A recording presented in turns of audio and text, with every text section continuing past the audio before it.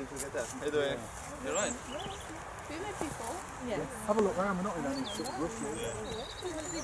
We're just going to try and take an awful lot of growth off this tree because it hasn't been pruned for a long while, so we're going to make it a lot easier to sort of get into the tree to pick apples. We're going to make sure there's no dead, dying or damaged wood in there, no crossing wood, anything growing back into the trees.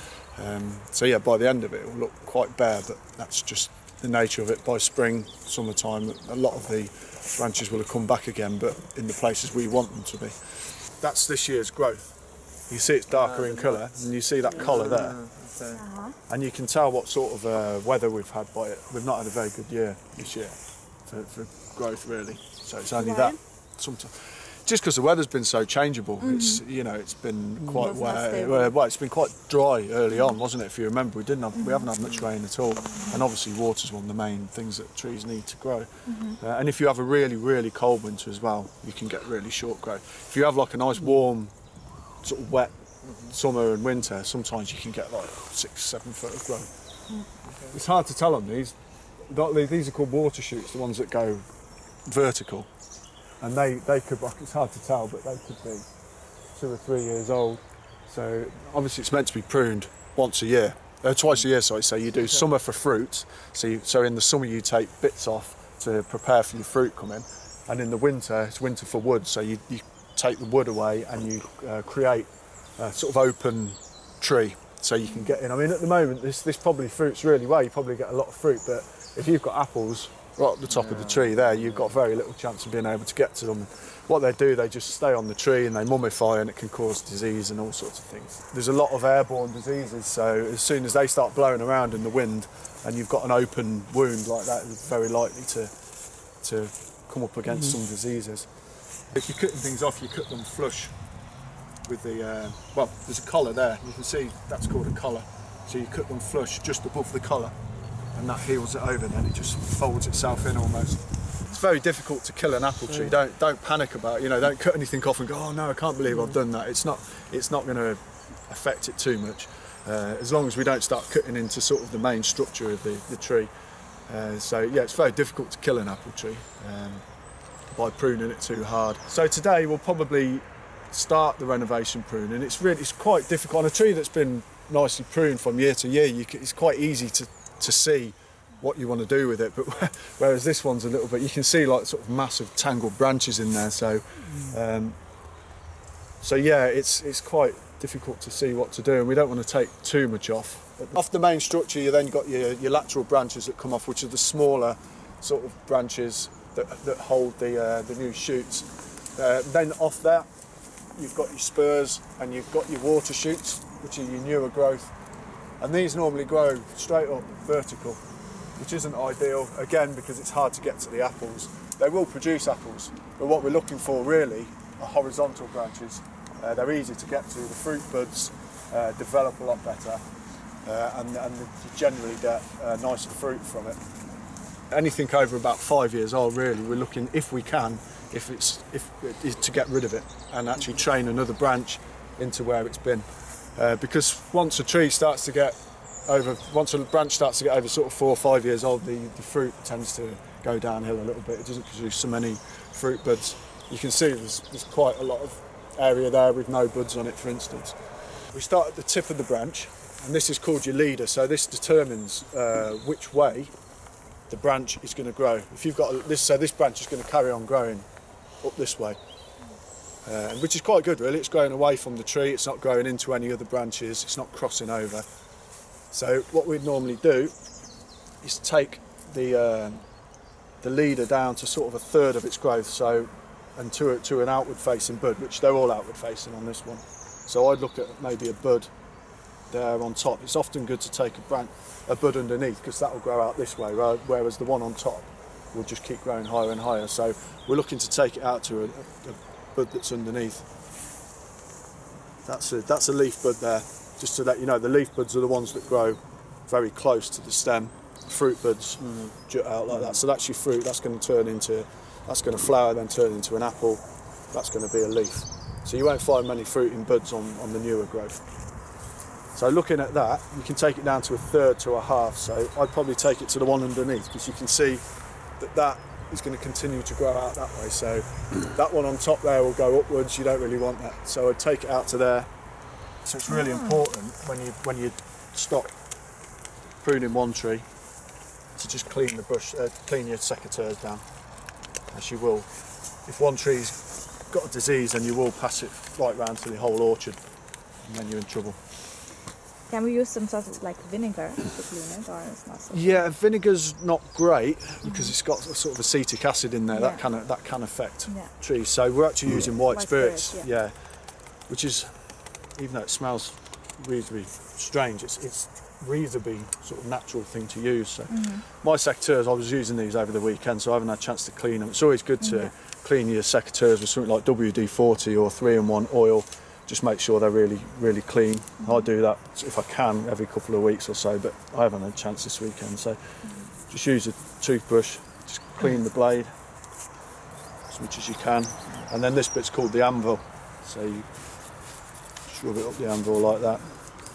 And that'll get rid of any sort of diseases. It's quite easy to forget what branch you're working on, and then it just gets really confusing. So you go to the leader, which is this one, which is the furthest most tip of the branch. So if you follow the branch down from there, this is the furthest most tip of it, and that's your leader. So as I said, we're looking for ideally a leaf bud from underneath, because that will then create a branch out this way. So, and when you cut as well, it's a clean cut at a slope away from the bud, like that. So that's quite clean. So what will happen there is, if you cut it the other way, the water runs and it gets stuck often in there between the branch and the bud, and it just rots the bud away. So with this, that will just slope it, because it's sloping, the water will run off there and it will just drip away from the bud. So it's quite important to make sure that you cut in the right way. So we'll move down here, and what we're really looking for first and foremost, is the 3 Ds, which is dead, diseased or damaged wood. If there's any disease on there, and it's sometimes difficult to tell whether it's diseased or not. If you see something you think that doesn't quite look right, just give me a shout and I'll come and have a look. You've got things like woolly aphid and canker and things that can affect apple trees. Sometimes you just got to stop talking and start cutting. Simple as that. So I'm going to take that branch off to here. It's going to create a bit of a gap.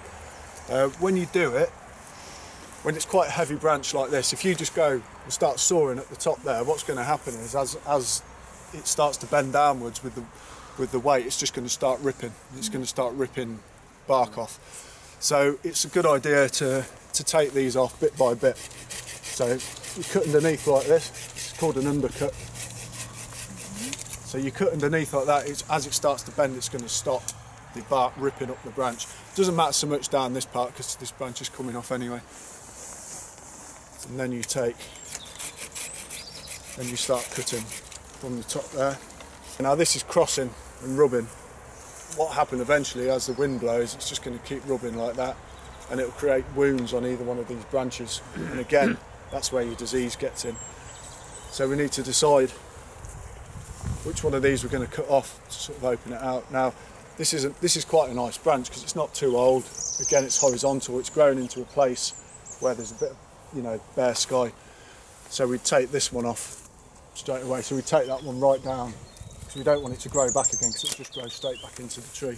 So we take that. That's a flush cut, not a Dutch cut. So that won't produce any more growth from there now. So as you get further into the tree, you'll see this whippy sort of growth.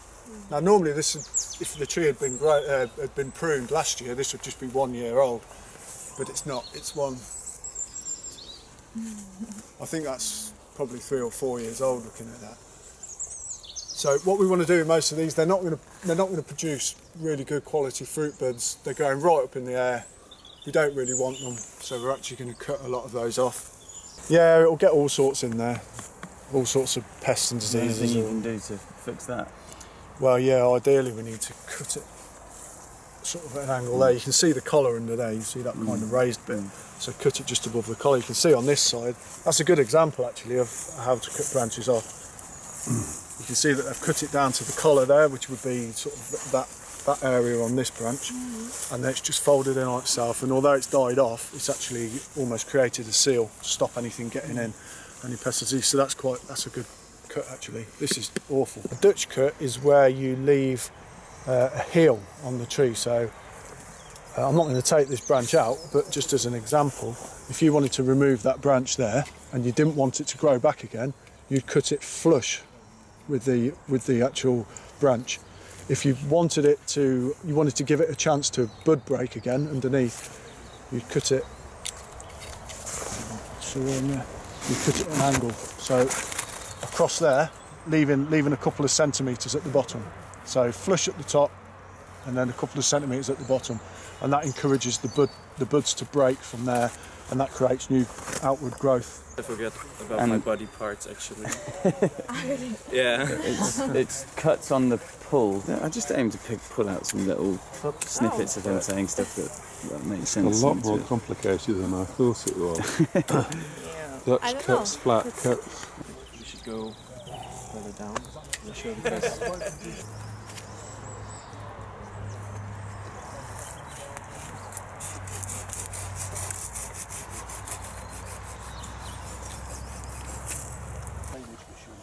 Took a lot of the water up.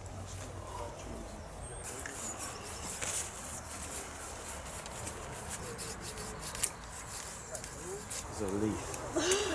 It's not super but clear. That's kind of theoretically what we're looking for, Yeah. which kind of looks horrible, but Ja, dass man von innen Would you take so, this? dass er dann halt hier raus. Yes, I'll take Take it off. garden maintenance, given organic advice.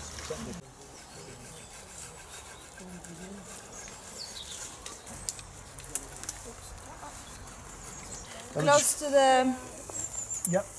joint and a straight angle. I'd take that whole thing off. All this. I'd take here. it off to there. Oh, really? It's all That's what you going were up. looking for, like. Oh no, so you can cut it from above now. It's just. Yeah, I understand, but it actually is easier Oh, is that it way. easier? Oh, it's easier, yeah. Do it from there then, yeah. Yeah, whichever's easier. Yeah, no. Yeah, it's maybe a good idea.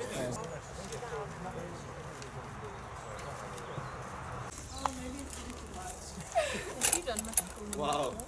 I have like a few times, and I still feel really clueless. It's like you've got some bread on you, and then you would have seen it, and it was just a dead tree.